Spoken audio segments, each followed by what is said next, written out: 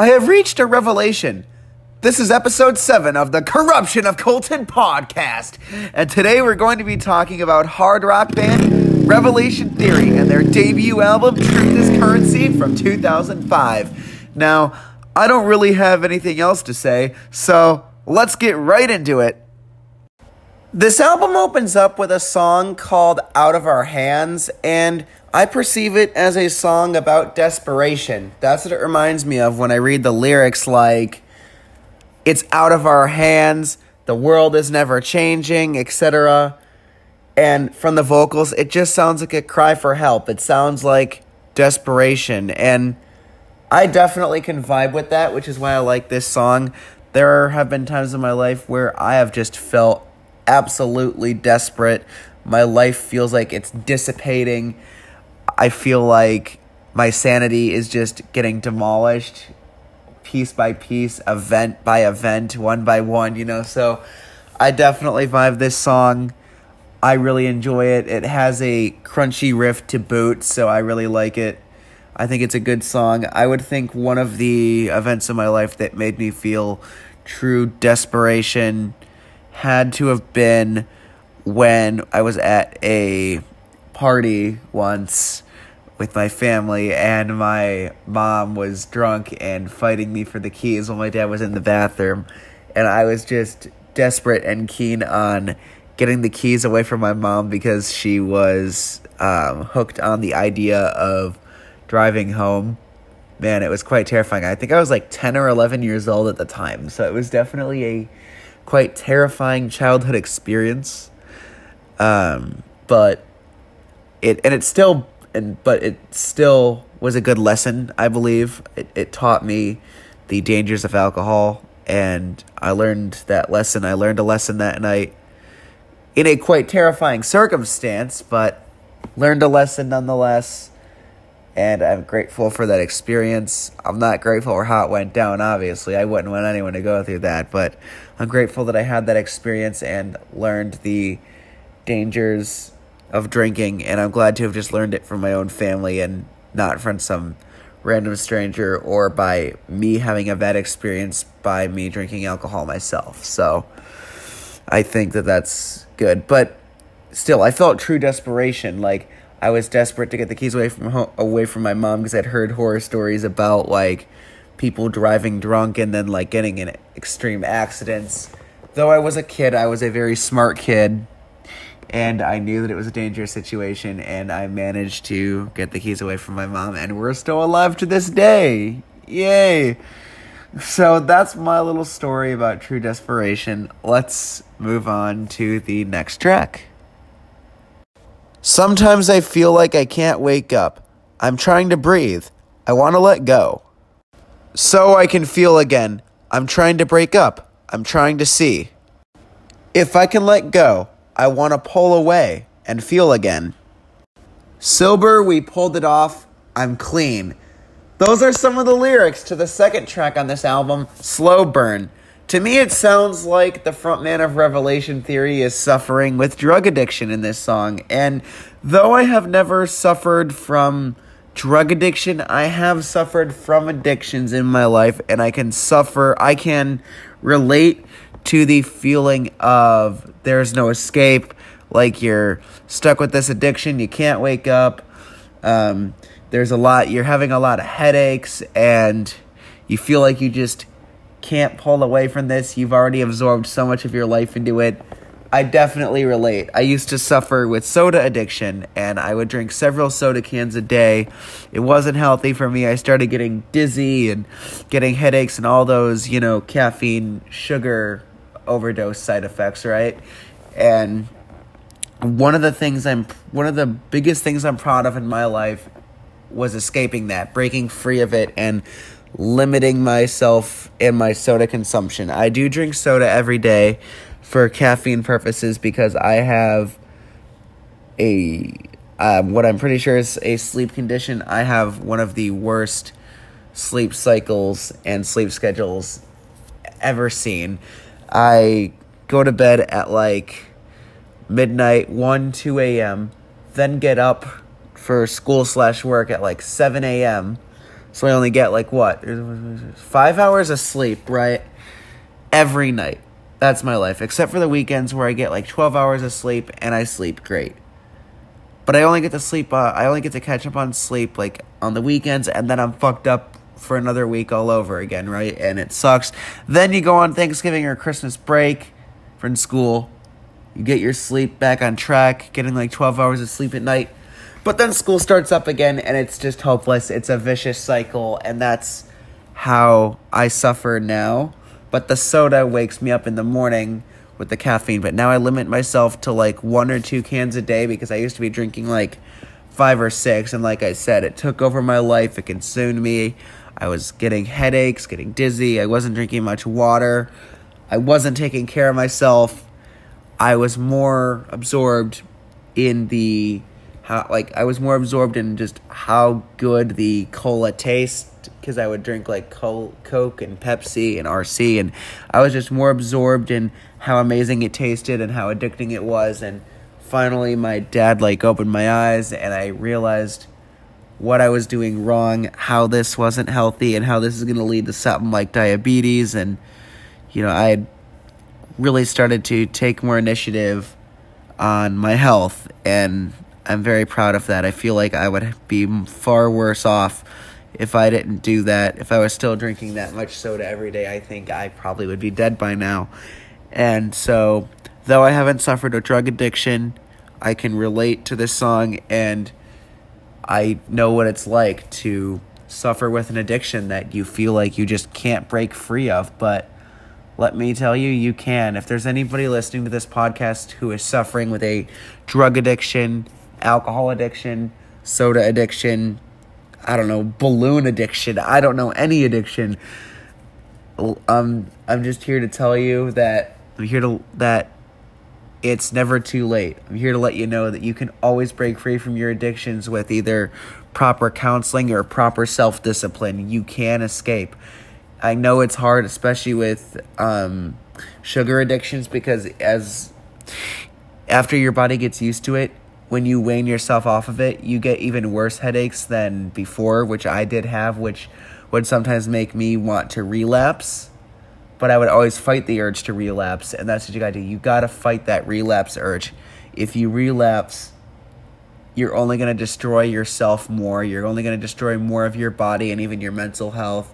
I started having bad mental health from soda taking over my life. Just don't let your addictions take over your life. That's what I want to tell everybody. That's the advice I want to give to anybody on this listening to this podcast who is suffering with an addiction. Go get help, please. You can even Google phone numbers for this kind of thing. Check into rehab if you have to. Please.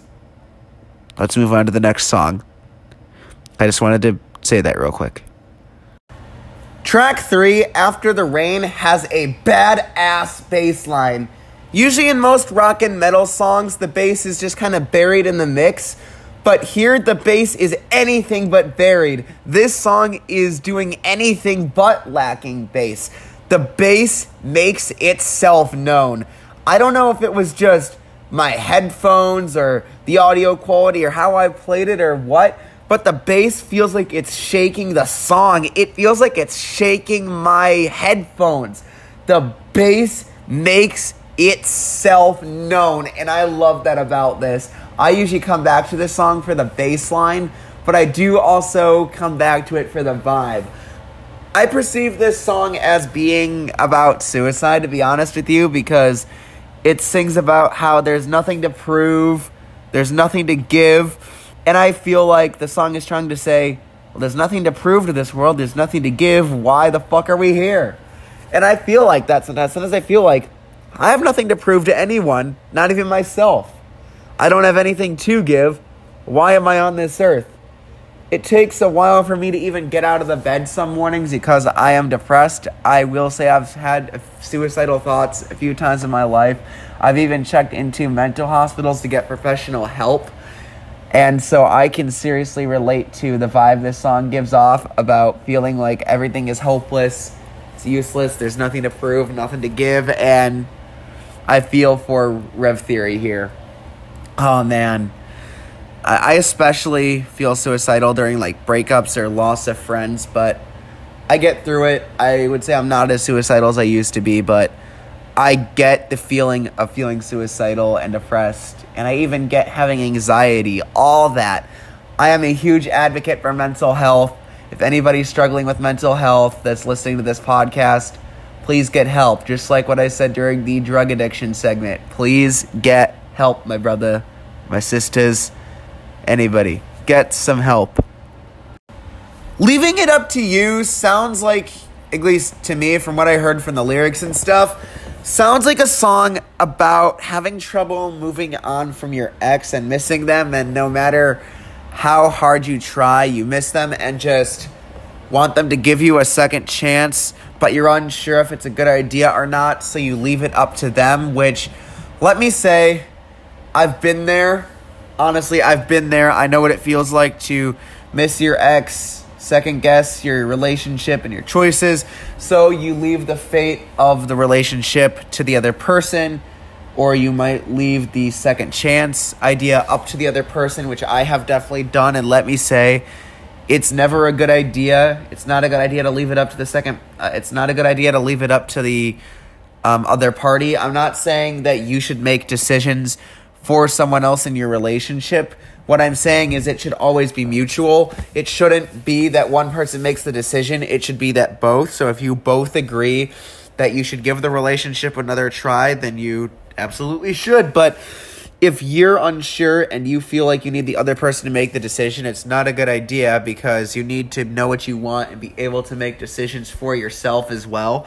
And if you feel like you can't make a decision for yourself and need to leave it up to the other person, dating them's just probably not a good idea.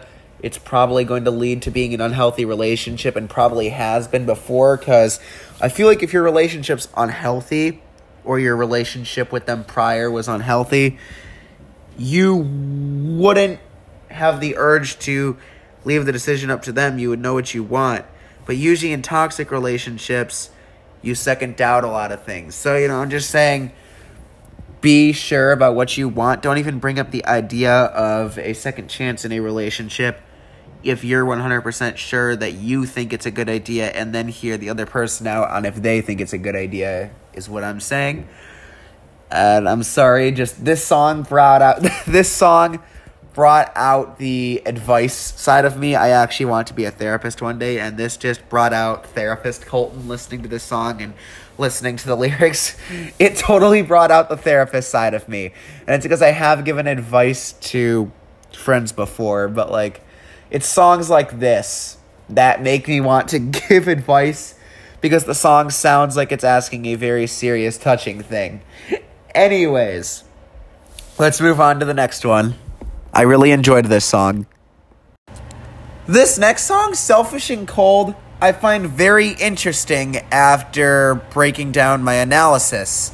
So, to me, it kind of sounds like a song about being in an abusive relationship and wanting to leave, but feeling like if they leave the relationship, they would be a selfish person, when honestly, that's the least selfish thing you can do.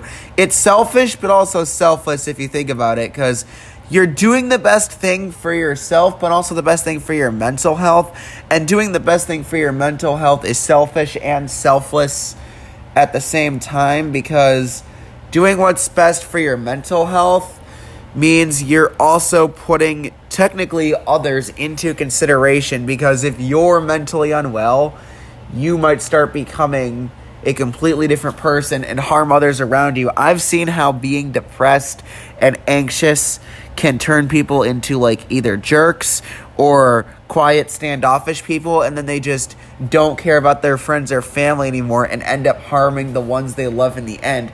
So, in a way, doing what's selfish can also be considered selfless, because you're doing what's best for you, which in the end is the best for the ones you love around you and others. So I hope that what I said makes sense, but let me read you some lyrics to help you understand how I came to this conclusion.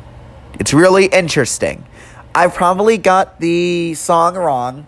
I probably got it wrong, but this is how I perceived it. Remember how how I think these songs, what I think these songs are about are based off how I hear them. And again, music is all subjective, so someone might hear these lyrics differently, but I did look them up to make sure I was analyzing correctly, and I came to that conclusion. So let me read you some lyrics. Your voice is killing me. Your words are as hard as they come. The thoughts that are sitting here are falling like bullets to the floor. The scars that cannot heal, the hurt is covered to the bone. 'Cause every time it gets so complicated. That's how I came to the conclusion that this might be about some abusive relationship, either physical or emotional, or some like abusive scenario, right? That's how I was able to break down this little verse. I'll tell myself I'm leaving here because I'm selfish and cold. That's how I kind of was able to break down the idea that this might be about doubting if you should leave the abusive situation or not, and thinking that you might be a selfish or a cold person for doing so. But the truth is, you wouldn't be, buddy. And some of the other lyrics in this chorus, you know, they definitely nail that in as well, that thought. Anyways, let's move on to the next track. This was a good song, by the way. I'm convinced that track 6, Take It Away, is also about an abusive relationship. I mean, you've got lyrics like, is this what you wanted? You got what you needed. And things like, you take control of my life. You take control of, specifically stating, taking control of my soul, taking control of my life. So I'm pretty sure this is a song about an abusive relationship. Again, I can relate to this. I was always told what to do in my relationship with my ex, Emma. I think I've mentioned this on the podcast, but I was obviously told when I could go out with my friends, where I could go, for how long. I had to text her like almost every hour with updates, had to let her know when I got home. She had to know if any girls were around, etc. There was just a lot of control in that relationship. It was very overbearing, and it felt like she just took my life away from me and it just became her life. So I completely get the picture they're painting with this song. I really enjoyed it. So far, this is actually turning out to be a really good and relatable album. Also, can we talk about real quick how all the instruments in this song complement each other? Like, I just feel like the guitars, it starts out with an acoustic guitar, which blends well with the bass. Then the electric guitars come in and those blend well with the bass and the drums. And I know that's how music works. All the instruments, vocals, all that, they all complement each other. But, like, here, it's just done exceptionally well. Like, it doesn't, the instruments don't just complement each other. They just do it exceptionally well. Better than usual, so that's a point for this song. I love it. Fate, it never followed me. Until now, I never wanted it to. Take me, I'm craving. I fucked up everything until now. You gave it away, and now I've come undone. Thinking of you, I can't let it go. This is just a few samples of lyrics in track 7, Undone. I had trouble trying to make something of this song and what it might mean, but after reading the lyrics over and over again, I've come to the conclusion that this might be a song about falling in love with someone and trying to keep it a secret, you know, not wanting them to know, but then they uncovered it, and so he wants fate to be that she loves him back. And then when he says, take me, and I never want to let go, which I never want to let go is one of the lyrics there. Maybe they did fall in love and he feels like he usually fucks up everything, but this is the one thing he didn't. That's what I get from this. And it's actually kind of a sweet story to think that this could be a song about someone getting the love they thought they never could. Oh, man, I wish I could do that. I actually have had a crush on a girl for several years that, man, I wish she recognized me. I wish I could get her attention. Damn. So, I have this friend. I go to his house quite often. It's getting quite personal on the podcast. Holy shit. I have this friend. We'll call him Chaz. I don't know. We'll call him that. I don't want to say his real name in case him or someone in his family listens to this podcast. But I go to his house quite often. He comes to mine. We went to school together, etc. But anyways, he has a sister around my age who we'll call Aaron, I guess, because that's a universal name. Aaron, I guess, is what we'll call her, and she's my age, just a few months older, really, only by a few months, but I really like her. I have a huge crush on her. I've had one on her since I met her. We have a lot in common, like we both love music is one thing we heavily share an interest in, and unfortunately, she's always had boyfriends, and even when she's ended up single, I've never, found out until she, finds a new boyfriend, because I'll find out, she's like, oh, I'm dating someone new, and I'll be like, fuck, you were single for a little bit, and I never knew, and now I just feel like even if she was single, she probably wouldn't have much of an interest in me, just because I'm her brother's friend. I feel like there just wouldn't be much interest there. She probably only sees me as a friend anyway when I come over to their house. And it's just a mind fuck. I have to live with these feelings that I can never speak of because I can't speak to them about her, so I have to keep them in. Because if I speak to her about them, she'll probably hate me or something or kick me out. I don't know. Or my relationship with the family will be all fucked up because I'm on good terms with, his mom and, everyone in his family. They think I'm a great friend, a great influence, etc. I just feel like it would just be a whole fuck. It would be a whole fuck up, right? So, looks like for the next 20, 30 years of my life, unless my feelings go away, I'll be living with this mindfuck for a while. It's tough, but this song makes me feel better and feel like I'm not the only one who feels this way. Even if this isn't what the song is about, I'm going to perceive it as such now. You can't stop me. Anyways, let's move on. Probably my favorite song on the album now. I can't deny it. I fucking love it! It brings on confidence and courage that I lost. I turn into it. It helps me through it until I lie awake and contemplate it. I know I hate you. I can't escape you. I can't resist it. I wouldn't miss it. This honestly sounds like a song about somebody being in a toxic relationship but loving having sex with the person. That's how I perceive this. It might be because I just have a messed up mind, but that's totally how I perceive this. I can't relate to this topic. Not well anyway. I mean, I will say, though my ex cheated, I do miss, how great the sex was. That's not me trying to be a perverted person. I wouldn't go back to her. Even if I was promised all the sex in the world, I would not go back to that toxic relationship. I'm just saying I can sort of relate, I guess, to loving the intimacy, even though the person's very toxic. I can sort of relate, but you shouldn't rely on the sex to get you through the day.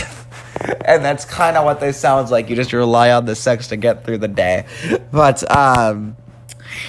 it's a good song. I mean, it has one of the crunchiest bass riffs on the album. The song just goes dung dung dung dung dung dung dung dung dung dung dung dung dung. Oh wait, is that the last song? Wait, no, it is this song. It just goes dung dung dung dung dung dung dung dung dung dung dung dung.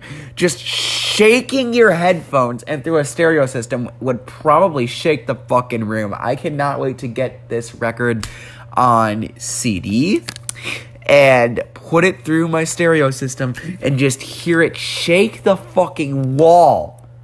That's one of the most enjoyable thing about owning CDs or vinyl is those bass lines or those guitar riffs or drums that just shake your surroundings. It's the best part.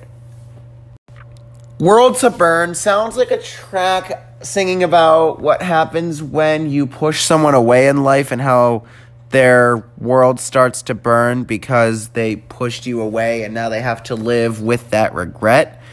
And I definitely can relate to that. I can definitely say sometimes my world feels like it's burning because I've pushed someone away. One time, I really wanted to talk about this on the podcast, and this song is like the perfect time for that.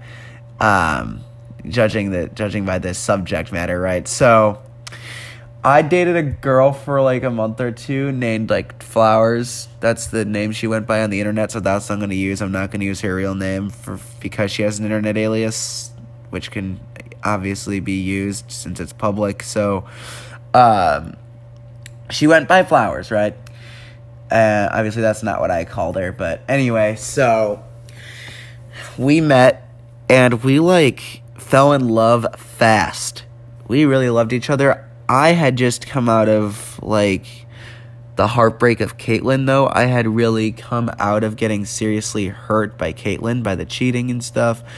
So I like basically fell fast for her, but I was scared about getting cheated on again or being used, so I quickly left her and ran from the relationship, and I haven't been able to get her back. She won't accept my apology. It's been a while since then, but even though it's been like a year since then, it still hurts to like let her go, right? Like, from what I know, she has a new boyfriend now, and it really hurts me just to know that she's with somebody else and someone else gets to hold her all the time and someone else gets to kiss her after just really falling for her. And I just live with the regret every day that I pushed her away for the stupid reason that I was nervous when I could have just talked these fears out with her, but instead I ran away like a little biatch.